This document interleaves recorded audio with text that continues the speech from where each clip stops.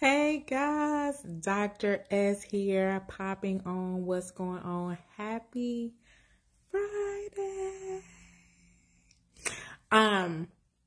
I just wanted to share something really quickly. So Dr. S here, dropping nuggets you didn't know you needed. And as always, it is my hope and prayer that they will help you be your best you.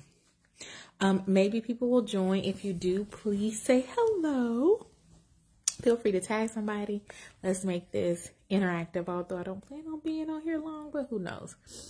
So I wanted to jump on because I was thinking about some things, and y'all know when I'm thinking, when I'm being challenged, I want to share the wealth, right? I want to share the knowledge, I want to share the nugget. So we're going to have a little transparent story time.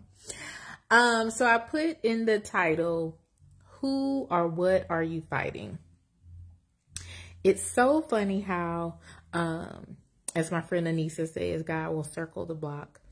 Yesterday, it was a memory that popped up of a live that I did like 2 years ago. And it was just talking about the blessing and the waiting. And so I actually like went back and looked at my own live. And it just reminded me of like how things continue to present themselves when you don't address them. So one of my challenges is, I don't want to call it the spirit of rejection, but I do deal with rejection from time to time. We could take it all the way back to daddy issues. Like, you know, this is not a doctor session. But we could take it back to that. We could take it back to failed relationships. We could take it back to, you know, low self, like all of the things, right? Whatever the reason, whatever the root cause, there are times that I deal with rejection, feeling rejected, not wanting to be rejected, because who does? And because I deal with that sometimes, I make poor decisions when it comes to interacting with certain people, aka relationships. So in thinking about that, I have like been reminded of that. I'm like, you know what, God, let me, you know, just pump the brakes a little bit. But when I do things, I try to understand the why. Why do I do this? So that I don't keep doing it. If you don't understand the reason, if you don't understand the pattern, you're bound to redo it, right? You will repeat history. So as I was thinking about this yesterday, like, what is my why? I started thinking about, well, like, what is actually going on? What is the battle that is going on? You know, we often talk about the flesh, and it wasn't like a fleshly thing. It was more an emotional thing. So I'm like, you know, just thinking about all of the things. And I came up with these 4 battles, these 4 things that we can be fighting. And this may be helpful to you. If it is, comment, let me know. DM me if you don't want to comment because you don't want anybody else to know.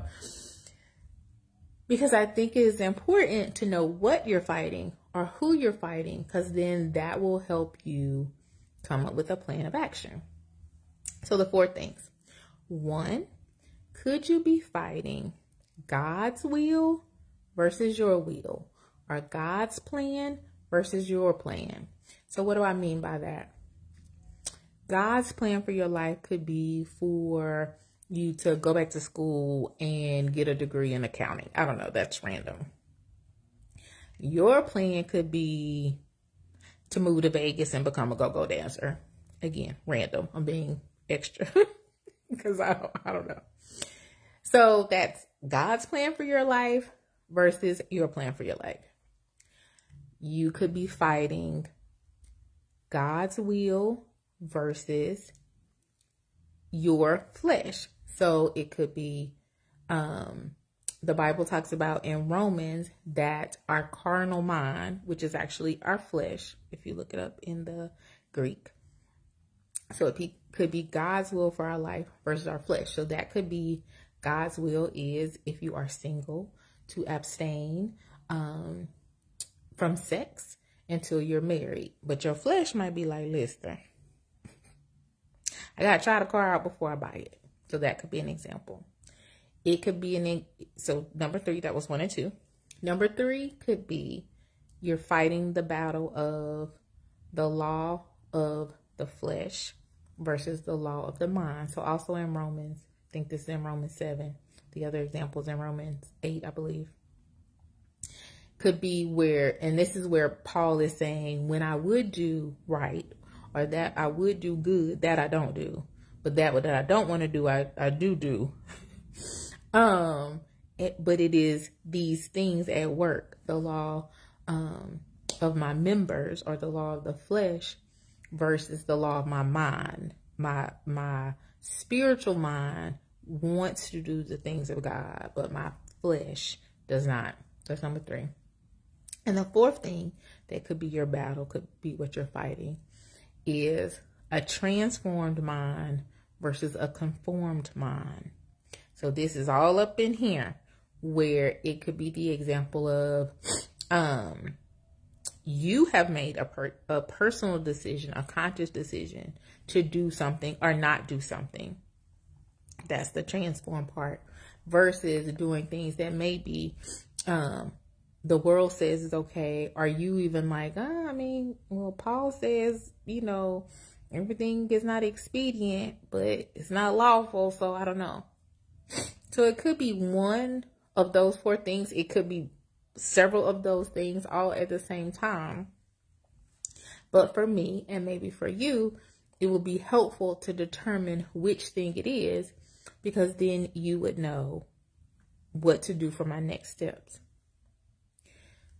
So you have these 4 examples of battles, these 4 examples of fights that may cause you to make decisions that you don't necessarily want to make, or make decisions that you do necessarily want to make, but they aren't maybe wise decisions to make. So once you figure out which one of these things that it is, then you can figure out how to fight the fight, right? How to fight the battle, how to combat the battle. And so I was thinking about, for me, how I could do that. 3 things came to mind. And when I wrote those 3 things down, the acronym for them was PDA. And it was so funny to me. I was like, guys, you really have a sense of humor. Because I'm talking about relationships or relationship related things. And when you think of PDA, you think of public displays of affection. And that's not the answer. That was not what he gave me. But I just thought that was so funny that ended up kind of accidentally. That wasn't a conscious decision as I was writing down what God said, but that's what it ended up being. Anyway, what were the 3 things, Dr. S? The 3 things were prayer, discipline, and accountability. So if you are battling God's plan versus your plan, if you are battling God's plan versus what your flesh wants to do, if you are battling your flesh versus your mind, or if you are battling a transformed versus a conformed mind, start with prayer. When you know which one of those things it is, that will help you direct your prayer. Lord, I know that I've been attempting to do my will. The Bible says in Proverbs 14:12, I believe it is, there's a way that seems right unto man, but that way leads to death. Your word says in Jeremiah 29:11, well, you love to quote that one, you know the plans that you have for me and the plans to prosper, and that those are the plans that I want for my life. I don't want it to be my will, God. I want it to be your will. You can pray that.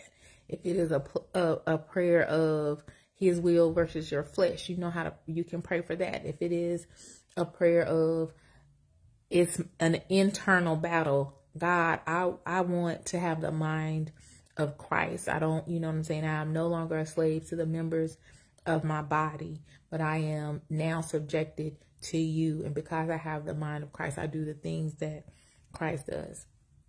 If it's a situation where it's the transformed versus the conformed mind, again, God, I put on the full armor of God. I wear the helmet of salvation. My mind is focused on you. You know, your word says, he who keeps his mind, his eyes stayed on you, you will keep him in perfect peace. So you know how to pray when you know which battle that it is. That helps to give you some guidance and some direction. So that's first thing, the P. The D is discipline. So many of us know the power of prayer. Many of us know what to do. We just don't do it. Or we don't do it consistently. Or we don't do it when we're feeling good and strong and positive. And then when these attacks come, or these vain imaginations pop up, or these situations present themselves, that when we're in our right mind, we know it's the devil, or, a test or a counterfeit, because we have not been disciplined in those things that we know, then we falter, right? So if we know prayer is important, then let us pray. The Bible says to pray without ceasing. That doesn't mean always being on your knees. That does not mean always in your prayer closet. That does not mean, that you have to be at the altar or at a church. That means internally, God, help me. Jesus, that's a prayer. And the Bible says when you know not how to pray, the Spirit makes utterance for you. So we know that we need to pray. Discipline helps us to stay focused in that prayer. Helps us to stay focused in fasting. Helps us to stay focused in reading and studying the Bible. Helps us stay focused in not going places that we know aren't good for us, or doing things that we know will be a temptation for us. I don't drink. Drinking is not an issue for me. It has never been an issue for me. But if I know I was abstaining from alcohol, if I know that alcohol is a struggle for me, hanging out at the bar, it's probably not a good idea. If you struggle with sex and fornication and lust, being on dating apps, hooking up with it, being in places where you can hook up, that's probably not a good idea for you. That's discipline, right? That's wisdom. That's making wise choices that are going to help you fight these battles that may be presenting themselves. So P, prayer. D, discipline. A is accountability. I know, I feel like for a minute there, all we saw was posts about accountability, be accountable, have an accountability partner. I don't know if we're still doing that, but we need to. We need to have some type of accountability, personal accountability, have a friend group that will help you stay accountable, have leadership that will help you stay accountable, get a therapist that will help you stay accountable. Listen, all of those aspects, those things are real, because if you are trying to fight some of these battles alone, probably you're not going to be successful. We just being real. Probably you're going to need some help. So if you are feeling the itch that you want to scratch, but you can call your homegirl, you can call your homeboy, you can talk to your pastor, you can make an appointment with your therapist. That is going to hold you accountable to continuing to walk the path that is destined for you to walk, right? Everybody's accountability might look a little bit different. We all need accountability. How that accountability looks might be slightly different depending on what you're doing. Real talk. To use my alcohol example, you might need to be in AA. You might need a sponsor. I don't need a sponsor, but you might need a sponsor for your level of accountability. You might need somebody to be like, listen, I'm about to put this app on my phone. No, you might not want to do that. No, you might want to get off. That might not be a wise choice for what you're trying to do in this season. And when you have an accountability partner, or when you have people that you're being accountable to, listen to them. I would encourage us not to have accountability partners and then not use them or not heed them when they give us boundaries, when they help to remind us of the things that we've set forth. So, Dr. S, what were you talking about today? I was talking about the importance of knowing which battle, which fight that you're having, who or what you're fighting. I mentioned 4 things. If you didn't catch it, watch the replay. And seriously encourage you to write these things down. Like these nuggets, I'm telling you, they are really for real to help you be your best you. I'm done. And to God. So write down those 4 things.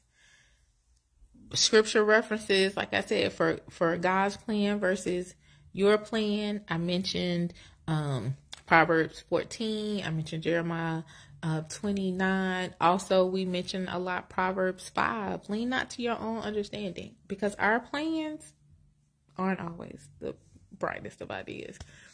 For God versus your flesh, I believe it's Romans 8, where it talks about our carnal mind being in enmity with God. For the law of the flesh versus the law of the mind, that's Romans 7. All of Romans, I would encourage us to read if you haven't read it in a while. But that talks about when Paul was like, what I would do, I don't do, and what I ain't trying to do, that's what I do. Read that. And then the 4th one is a transformed mind versus a conformed mind. Romans 12:1. And then the 3 things you can do once you determine what you're fighting, who you're fighting, then you know how to pray. PDA. It will direct your prayer. We need to follow through with the discipline part. And we definitely need to have an accountability partner, team, crew, whatever the case may be. So I just wanted to share that with you all. I pray that it has been helpful to you, for you. If it has, like I said, comment below. Or if it's like, you know what, Dr. S, this is really serious for me and I really am kind of struggling, but I don't want to put it in the comments, DM me. Like that's the whole thing. And by the way, I'll throw this out here. Probably not going to really publicize it for real till in the new year, but I am a therapist, and I'm about to start doing consulting, seriously. I keep mentioning it, but but these are the types of things that we can talk about in a consulting session, in a consulting meeting. So hit me up. Let me know. So I love you guys. Enjoy your Friday. Really quickly before I get off, remember you have until November 20th to pre-order your new merch, C-shirts, apparel at drsha-lai.com/shop. Former things, older designs are also available.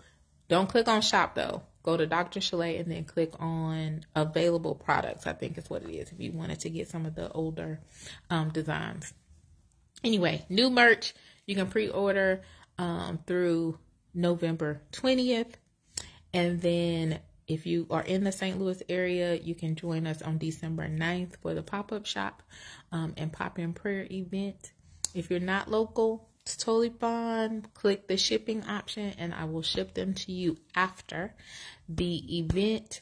Other things you could be mindful of is the When Queens Pray Zoom call that is happening next Thursday, the 16th.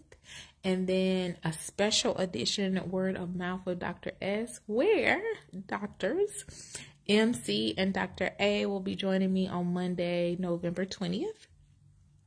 And then if you haven't marked on your calendar, April 13th, 2024, ladies, please do that for the 4th annual Roar Like a Lioness Women's Conference. So that was a mouthful. So I love you guys. Enjoy your Friday and I'll talk to you soon. Be blessed. Dr. S.